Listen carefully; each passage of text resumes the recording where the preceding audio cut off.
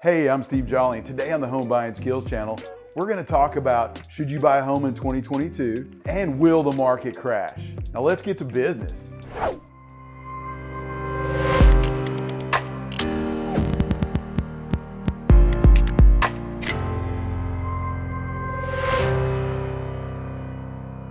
The question on everybody's mind is, will the market crash?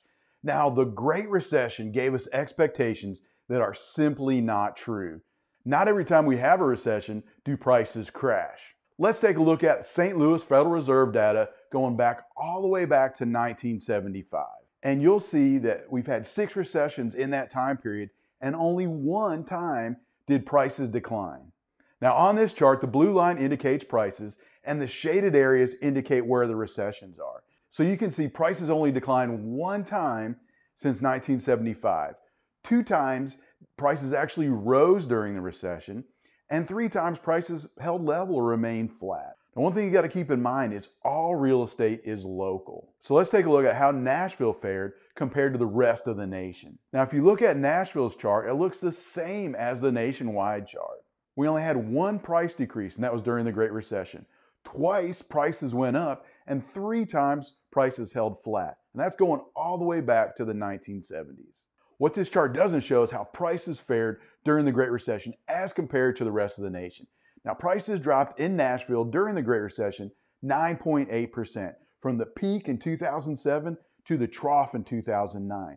Now, when you compare that to the rest of the nation, the average price drop was 33%. So as you can see, Nashville did much better than the rest of the nation, and anything going forward, based on the demand we have here locally, I expect it to do the same thing. So what does this all mean? When will the market crash? Well, I expect the next real estate market crash when we have a worldwide cataclysmic event like the Great Recession. Otherwise, I think the market here is going to continue to grow and keep growing because the demand is so high. We have so many people from other areas around the country moving in. Now, if you're living in a part of the country that's fast-paced, I would expect some of the same things to happen to you too. Now, I'm not saying the rate of appreciation is going to remain that high. Double-digit appreciation year after year is not healthy for the market, nor is it sustainable. I don't expect the value of your home to decline, but I do expect the rate of appreciation to slow down. The next question is, should you buy a home in 2022? Now, if you're renting and plan to be in the same location for the next 3 years, then you should probably consider buying a home. And here's why. The number one reason is wealth creation. The average homeowner in America has 40 times the net worth of the average renter. And 70% of their net worth is tied directly to the property that they own. Now, from a local perspective, the average homeowner in Nashville, their net worth has increased 6 figures since the pandemic started. 2021 prices alone were up 23.7% in Nashville and the surrounding counties. I had one recent client that sold their home for $184,000 more than they purchased it less than 3 years previous. And I had another client that recently sold their home for $74,000 more than they paid for it in less than 17 months. Prices in Nashville and in other areas around the country are going up as much as 1 to 2% a month. And an average home in Nashville, that equals $4,000 to $8,000 a month. Now, if you're renting and in a fast-paced market like Nashville, how can you afford not to participate in this market? Your biggest risk is waiting. Let's assume you qualify for a $500,000 loan at 4% interest rate, but you're not sure if you're ready to buy, so you decide, well, maybe I'll wait a year. Well, let's look at what it might cost you to wait a year in this market. If prices are growing 2% a month, and interest rate goes up another 1% as expected, your additional mortgage payment waiting 1 year is $941 every month. And that's in addition to what you would have paid at the old price and at the old interest rate. This is your opportunity to get ahead and not fall further behind. Why is the market this way?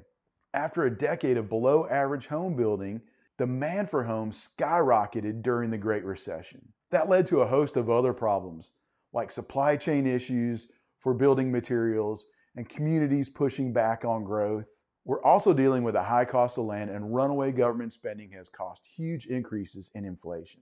All these things came together to create a perfect storm that caught the world and the market by surprise. Now, nobody knows what the future will bring, but I can tell you this about Nashville. Coming out of the gates this year, it's as strong as or even stronger than it was last year. Now, you probably want to know, how can you be successful in this market? Well, the first thing you need is an expert realtor who's familiar with the area that you want to live in and the type of home you want to purchase. They should also have a network of vendors who can make the whole transaction as easy as possible for you.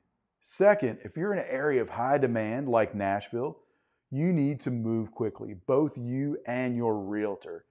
Success and speed go hand in hand in this market, and many homes go under contract within the first couple of days. So if a home comes on the market that you like, you need to see it that day or as soon as possible. Third, your realtor needs to be an expert negotiator. It's so important in this market to be able to negotiate. That is the difference between a successful buyer and a not successful buyer. Part of the problem is finding out what the seller needs in order to sign that contract. And I'm going to give you a hint. It's not always about money. If you narrow down your choices to a specific community or neighborhood that you want to live in, that may help your agent find an off-market property for you to buy. We've had a lot of success finding these for our clients recently. Your agent needs to be a person of trust in the community you want to buy in. That is so important because no one wants to sell their home twice. Now, the last piece of advice is a little tough to hear. You may need to change your expectations for the type of home you want to buy. If you can't afford the home you really want, I would buy the next best thing that you can afford. And here's why. It's easier to make that move up from a position of strength if you've been participating in the market than it is as a renter. I hope you enjoyed today's video on home buying. If you liked the video, click the like button to let me know that you enjoyed it. If you have any specific questions, leave them in the comment section below. And don't forget to subscribe and hit the bell so you'll never miss one of our videos. Take care.